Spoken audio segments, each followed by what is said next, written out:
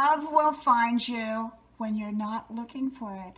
Love will find you when you're not looking for it.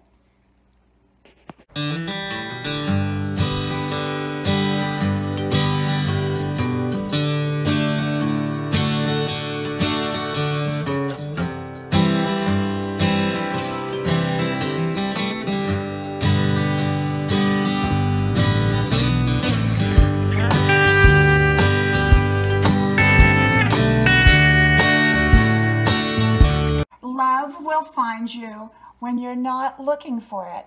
Love will find you when you're not looking for it. Hello, y'all. I'm Dianna, Brianne. I don't give advice, suggestions, information, recommendations. I just share with you my perspective on different topics, as is with this one. I hope you like, share, subscribe. Channel names are pinned to the top of the comment section below or description box below. And remember, I have 5 channels, okay?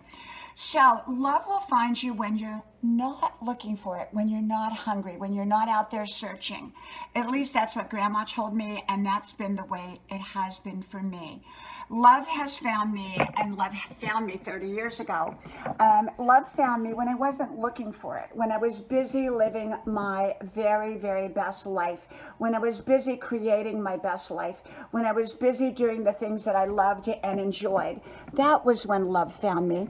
It found me at a perfect time when I was ready for it. You know, there are sometimes stages and things and people that we need to go through first before what we call that true love finds us. And I believe that we don't have to run out there and search frantically for it and be out there every night searching, because often we exhaust ourselves, and then when we meet up with the real deal, we're too exhausted to even see it.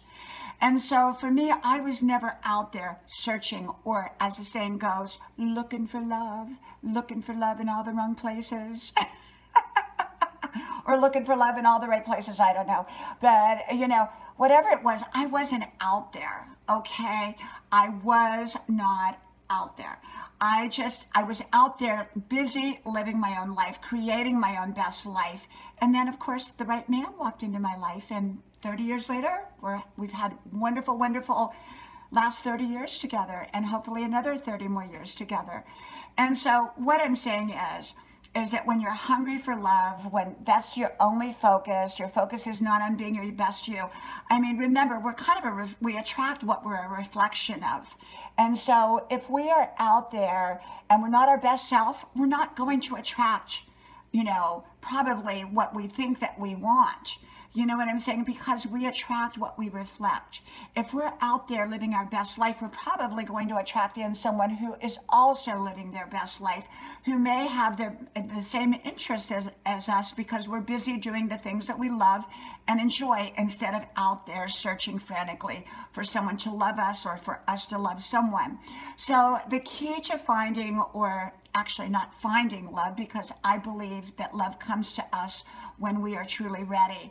And, you know, I had other relationships before my husband. Of course, now we've been married a long time, so this is a long time ago. And yet, those relationships led up to my husband. They taught me certain things. They were great people. I had great relationships, and yet they were not the right one for the long haul. And so my husband was. And so, but I didn't meet him until the time was right. So I believe that a lot of people are worried, oh, am I ever going to meet the right one?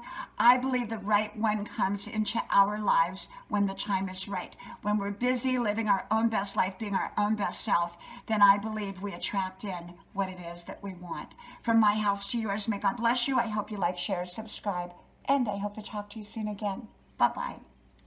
And let me get my sip of water. My spring water, which I love. So good, so good.